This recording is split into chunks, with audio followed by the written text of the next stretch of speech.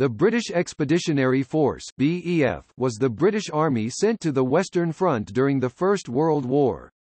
Planning for a British Expeditionary Force began with the Haldane reforms of the British Army carried out by the Secretary of State for War Richard Haldane following the Second Boer War 1899–1902. The term, "British Expeditionary Force", is often used to refer only to the forces present in France prior to the end of the First Battle of Ypres on the 22nd of November 1914.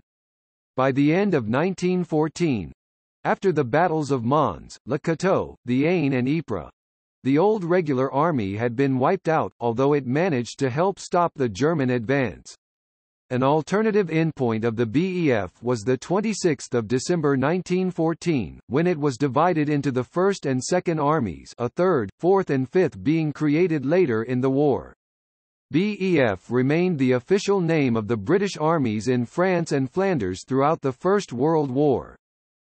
Emperor Wilhelm II of Germany, who was famously dismissive of the BEF, allegedly issued an order on 19 August 1914 to exterminate the treacherous English and walk over General French's contemptible little army. Hence, in later years, the survivors of the regular army dubbed themselves the Old Contemptibles. No evidence of any such order being issued by the Kaiser has ever been found.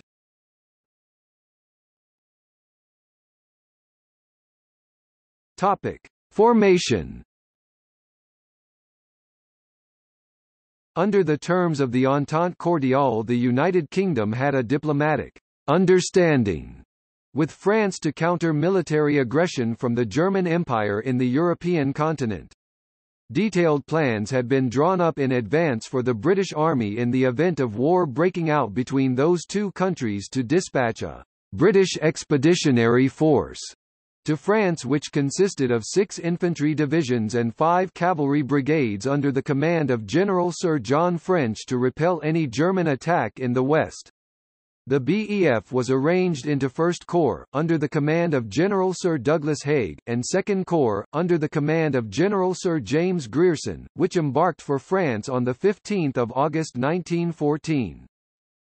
In October 1914, 7th Division arrived in France, forming the basis of 3rd Corps, and the cavalry had grown to form the Cavalry Corps of 3 divisions.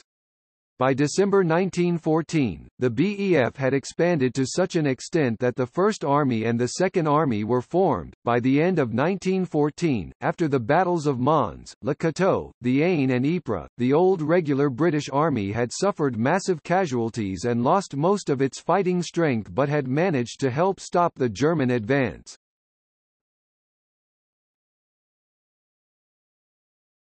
Topic: Command structure. The force was commanded by Field Marshal Sir John French until December 1915, when he was replaced by General Sir Douglas Haig. The BEF's Chief of Staff on mobilization was General Archibald Murray. He was replaced in January 1915 by General William Robertson. Lieutenant General Lancelot Kiggle then served as Chief of Staff from December 1915 to January 1917, when he was succeeded by Lieutenant General Herbert Lawrence. The 2 initial Army Corps were commanded by Douglas Haig, 1st Corps, and Horace Smith Dorrien, 2nd Corps.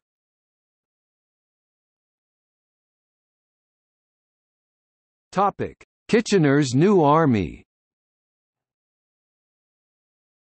As the regular army's strength declined, the numbers were made up, first by the Territorial Force, then by volunteers from Field Marshal Kitchener's New Army. By the end of August 1914, he had raised 6 new divisions, and by March 1915, the number of divisions had increased to 29. The Territorial Force was also expanded, raising 2nd and 3rd Line battalions and forming 8 new divisions, which supplemented its peacetime strength of 14 divisions. The Third Army was formed in July 1915, and with the influx of troops from Kitchener's volunteers and further reorganization, the Fourth Army and the Reserve Army became the Fifth Army in 1916.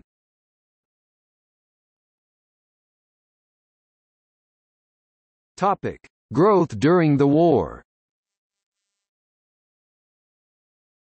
The BEF grew from 6 divisions of British Regular Army and Reserves in 1914, to encompass the British Empire's war effort on the Western Front in 1918 and some of its allies. Over the course of the war 5,399,563 men served with the BEF, the average strength being 2,046,901 men.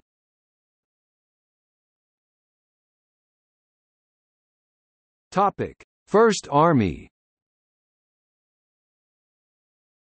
The First Army was formed on 26 December 1914. Its first commander was Douglas Haig, promoted from command of the 1st Corps. When Haig took over command of the BEF in 1915, the new commander was General Henry Horn. First Army remained in France until the end of the war.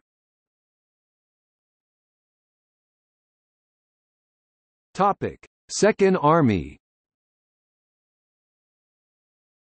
The Second Army was formed at the same time as the First Army on 26 December 1914. The first commander was Smith Dorrien, promoted from command of the 2nd Corps. In May 1915, Smith Dorrien was sacked and replaced by General Herbert Plumer. Second Army served in France, notably in the Ypres salient, and later served in Italy between November 1917 and March 1918, then returned to France.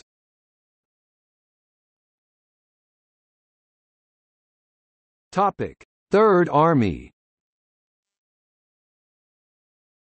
The Third Army was formed in July 1915, the first commander being General Edmund Allenby, promoted after commanding the Cavalry Corps and the 5th Corps. He was replaced after the Battle of Arras in May 1917, by General Julian Byng.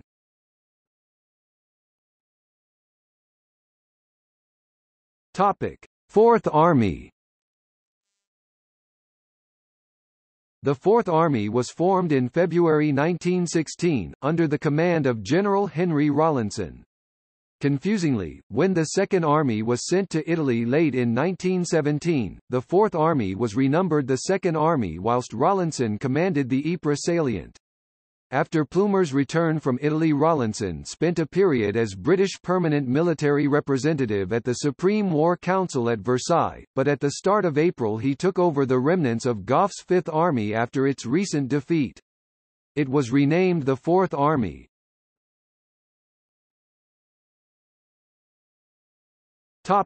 Fifth Army.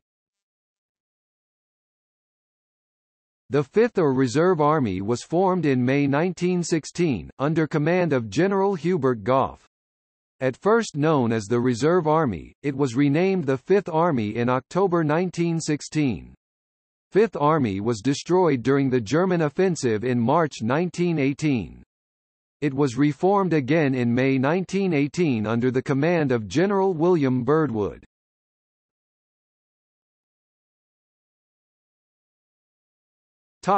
Area of operations.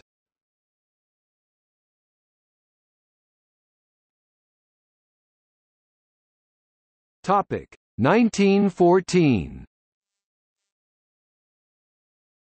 The British Army first engaged the German Army in the Battle of Mons on 23 August 1914, which was part of the Greater Battle of the Frontiers. The massed rifle fire of the professional British soldiers inflicted heavy casualties on the Germans, who attacked en masse over terrain devoid of cover. The British held up the German advance until the evening, when they began retiring to a second defensive line in the retreat from Mons, during which they were engaged in the Battle of Le Cateau. Following the British defeat at Le Cateau, the BEF retreated unmolested by the Germans for a further 5 days, eventually retreating a full 400 kilometers in 13 days. The Allied retreat finally ended at the River Marne, where Entente forces prepared to make a stand to defend Paris. This led to the First Battle of the Marne, which was fought from 5 to 10 September 1914. This battle would prove to be a major turning point of the war. It denied the Germans an early victory. From 13 September the First Battle of the Aisne took place, with both sides starting to dig trenches. Then for a 3-week period following the development of trench warfare each side gave up frontal assaults and began trying to encircle each other's flank. This period became known as the Race to the Sea. The Germans aimed to turn the Allied left flank, and the Allies sought to turn the German right flank. By the end of First Battle of Ypres both sides started to dig in and trench warfare replaced the maneuver warfare that had featured during the Race to the Sea. The continuous trench lines of the Western Front now stretched 400 miles (640 kilometers) from the North Sea to the Swiss frontier. The British Army held a small portion of this 400-mile front, from just north of the pre-war Belgium border to the River Somme in France, varying in length from 20 miles 32 kilometers in 1914, to over 120 miles 190 kilometers in 1918, in the area commonly known as Flanders.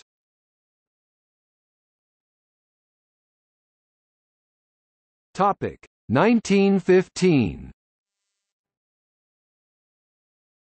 From the end of 1914, and in 1915, BEF attacks centered around the Ypres salient. Then in September 1915, 6 divisions took part in the Battle of Loos, notable for the first use of poison gas by the British.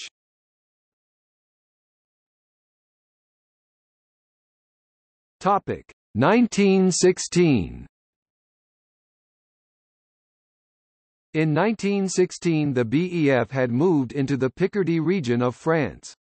The Battle of the Somme dominated British military activity for the year. Allied forces attempted to break through the German lines along a 25 miles 40 kilometers front north and south of the River Somme in northern France. On the first day on the Somme the BEF suffered 59,000 casualties. After the war a final tally counted 419,654 British and 204,253 French killed, wounded, or taken prisoner. Of the 623,907 total casualties, 146,431 were either killed or missing.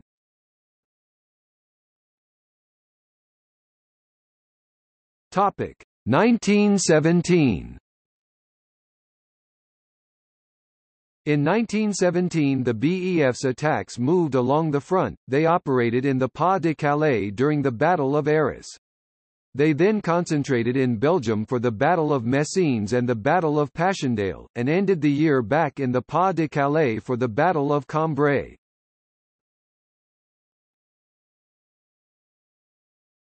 Topic: 1918. In the spring of 1918 the BEF came under attack both in Flanders and on the Somme during the German Spring Offensive. The Second Battle of the Somme represented the BEF response to the German attack.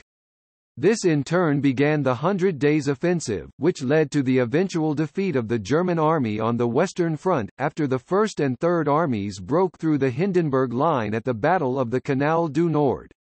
This led to the final battle of the war in November 1918, the Battle of the Sambre by the 1st, 3rd and 4th Armies, and to the capture of Mons, the 11th of November 1918, by the 1st Army.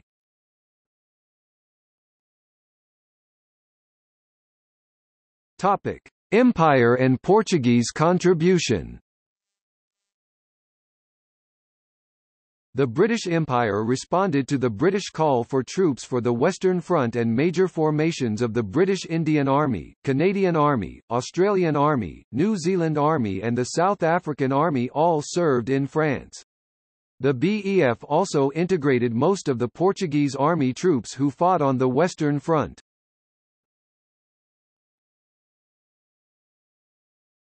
Topic: Indian Expeditionary Force A. In September 1914, the BEF was reinforced by the Indian Expeditionary Force A, which eventually formed 2 corps each of 2 divisions, the Indian Cavalry Corps and the Indian Infantry Corps. Upon arrival in Marseille on 30 September 1914, only 6 weeks after the declaration of war, they were moved to the Ypres salient and took part in the Battle of La Bassée in October 1914. In March 1915, the 7th Murat Division was chosen to lead the assault in the Battle of Neuve-Chapelle. The Expeditionary Force was hampered by a lack of familiarity with new equipment, only being issued Lee-Enfield rifles on their arrival in France, and they had almost no artillery, relying on support from their neighboring corps when in the front line. They were not accustomed to the continental weather and were poorly equipped to resist the cold, leading to low morale, which was further compounded by the reserve system, whereby reinforcements were drafted in from any regiment and had no affiliation to their new units. Officer casualties were even more of a handicap, as replacements were unfamiliar with the Indian Army and could not speak the language. The infantry divisions were finally withdrawn to Egypt in October 1915, when they were replaced by the new British divisions of Kitchener's army.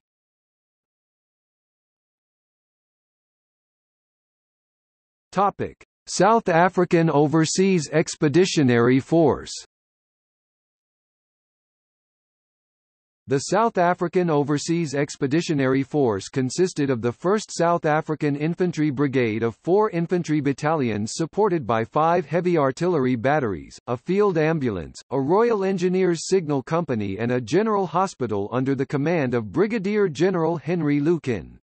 The brigade arrived in France in April 1916, and was assigned to the 9th Scottish Division and took part in the Battle of the Somme in July 1916, and on 14 July the Battle of Delville Wood. Of the 3,153 men in the brigade, only 750 were left when the brigade was relieved on 20 July. Later in 1917, the brigade took part in the Battle of Arras and in the Third Battle of Ypres. The brigade was destroyed in the 1918 German Spring Offensive and by the end of the war had suffered 15,000 casualties, with 5,000 killed.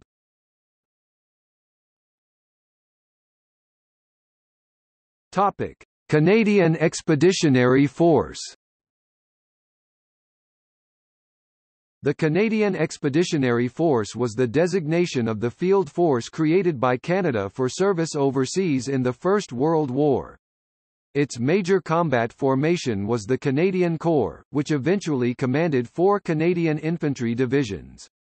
The Canadian Corps' first commander was General Edwin Alderson, who was succeeded by General Julian Byng in 1916, who was in turn succeeded in 1917, by the Canadian General Arthur Currie until the end of the war.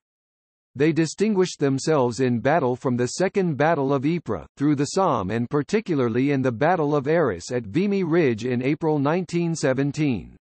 Since they were mostly untouched by the German offensive in the spring of 1918, the Canadians were ordered to help spearhead the last campaigns of the war from the Battle of Amiens in August 1918.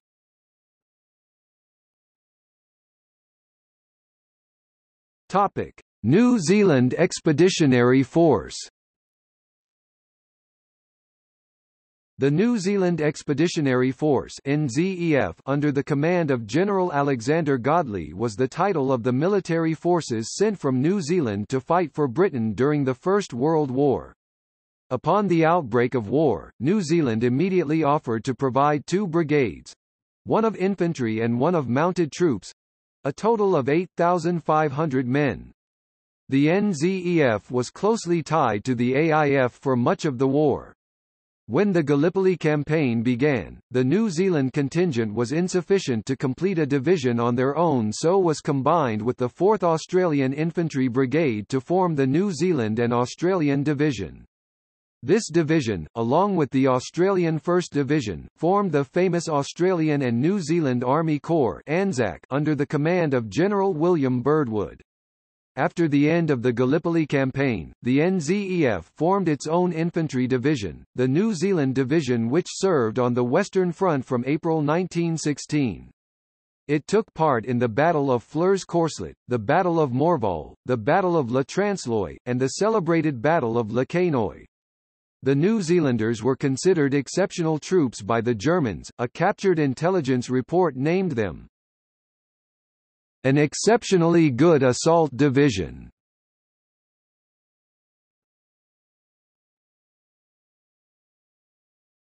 Topic: Australian Imperial Force. The Australian Imperial Force (AIF) was originally supposed to supply 20,000 men organised into one infantry division and one light horse brigade plus supporting units. By the end of the war, the AIF on the Western Front comprised 5 infantry divisions.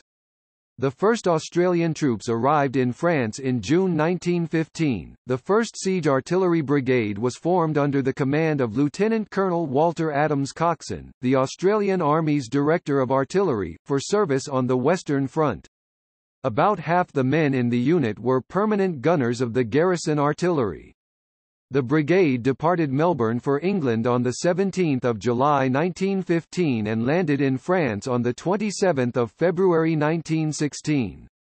Its 54th Siege Battery was equipped with 8-inch howitzers and its 55th Siege Battery with 9.2-inch howitzers. 5 infantry divisions of the AIF saw action on the Western Front in France and Belgium, leaving Egypt in March 1916. Initially they were organised into 1st Anzac Corps and 2nd Anzac Corps alongside the New Zealand Division. However, on 1 November 1917 the Australian divisions were regrouped together to form the Australian Corps. The 2nd Division was the first to arrive in France, followed by the 1st Division, while the 4th and 5th left Egypt later in June 1916. The 3rd Division was the last to arrive, having been formed in Australia in March 1916, and moving to England for training in July 1916, before being sent to France in December 1916. When originally formed in 1914, the AIF was commanded by Major General William Throsby Bridges, who also commanded the 1st Division. After Bridges' death at Gallipoli in May 1915, command transferred by default to Lieutenant General William Birdwood, a British officer who was commander of the Australian and New Zealand Army Corps. Birdwood was officially confirmed as commander of the AIF on 14 September 1916, while also commanding 1st Anzac Corps on the Western Front. Birdwood was later given command of the Australian Corps on formation in November 1917. Lieutenant General John Monash, an Australian officer, took over command of the Corps in May 1918. Despite being promoted to command the 5th Army, Birdwood retained command of the AIF.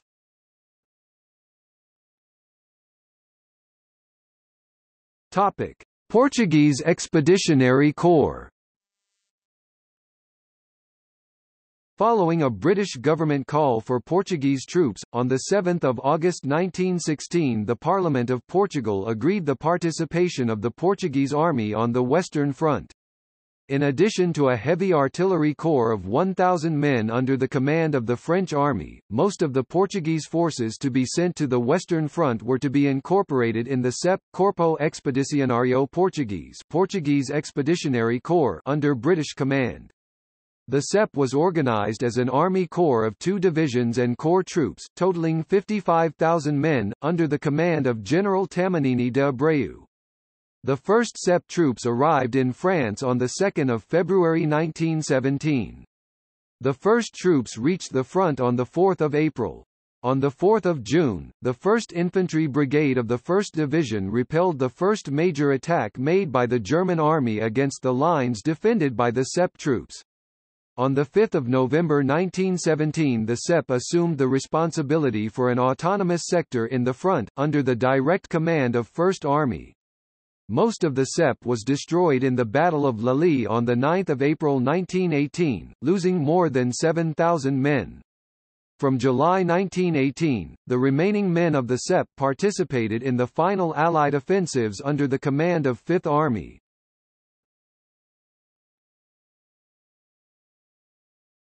Topic: Newfoundland Regiment. Newfoundland in 1914 was not yet part of Canada. The tiny Dominion with a population of only 240,000 raised a force that eventually reached a strength of 3 battalions to serve in the war. The Newfoundland Regiment deployed to France in March 1916, as part of the 29th Division, after already having served in the Gallipoli campaign. The Newfoundland Regiment was practically wiped out on the first day of the Battle of the Somme, suffering over 90% casualties. After receiving reinforcements, the Newfoundland Regiment continued to serve on the Western Front until the war's end. In honor of the regiment's service, the privilege of adding the prefix Royal to the regiment's name was granted in December 1917, and the regiment was known as the Royal Newfoundland Regiment from that point on. Topic: weapons. Until 1914, British infantry officers still carried swords and the cavalry retained the cavalry sword throughout the war. The other officer's weapon was the revolver, the three most common being the Webley MKV or V, the Colt New Service and the Smith & Wesson hand ejector. All other ranks in the BEF carried a .303 Lee Enfield rifle fitted with an easily loaded 10-round magazine and issued with a 17-inch (430 mm) bayonet. These rifles enabled a high rate of fire with good accuracy, such that pre-war British soldiers were trained to hit a target 15 times a minute at a range of 300 yards. The devastating efficiency and accuracy of the BEF infantry led the Germans to incorrectly believe that there were approximately 28 machine guns in each battalion. When the BEF landed in France, each infantry battalion and cavalry regiment was equipped with 2 Vickers or Maxim machine guns. Part of the reason for only allocating 2 guns per unit was the cost of manufacture and the need of a 10-week intensive training course for a Vickers gunner. During the course of 1916, the quicker-to-manufacture and more versatile Lewis guns began to be issued on the intended scale of the 16 per battalion, 1 for each platoon. At the same time, the Vickers guns and their trained operators were redeployed to specialist companies of the Machine Gun Corps. 1 company was attached to each infantry brigade.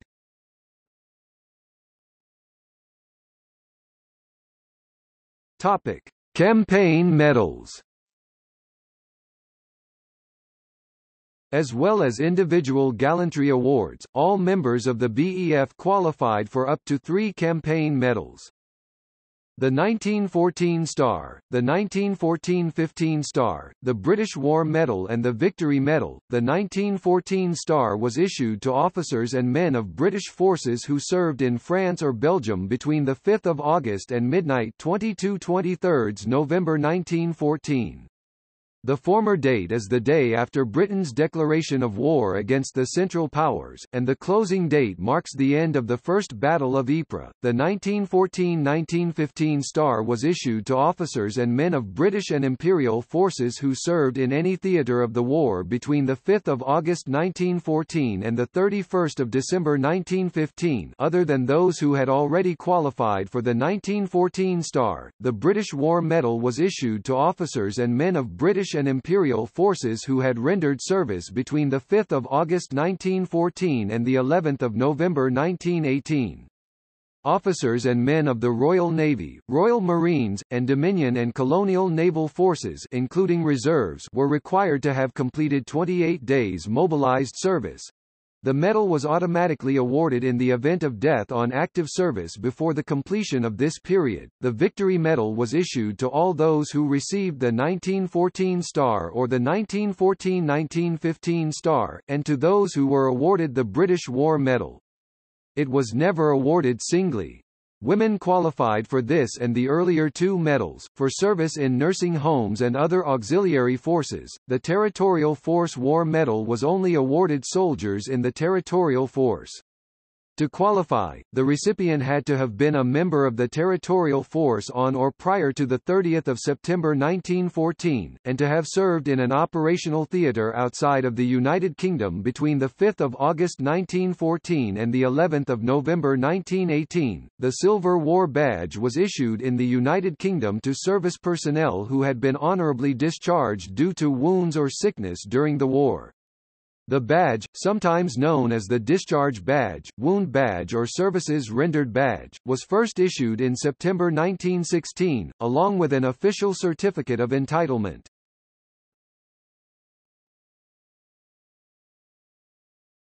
Topic: Aftermath. The British Army during the Great War was the largest military force that Britain had ever put into the field up to that point. On the Western Front, the British Expeditionary Force ended the war as a strong fighting force, more experienced and slightly bigger than the United States Army and with better morale than the French Army. The cost of victory, however, was high. The official, final and corrected casualty figures for the British Army, including the Territorial Force, were issued on 10 March 1921. The losses for the period between 4 August 1914, and 30 September 1919, included 573,507 killed in action, died from wounds and died of other causes, and 254,176 missing minus 154,308 released prisoners, for a net total of 673,375 dead and missing. Casualty figures also indicated that there were 1,643,469 wounded. Notes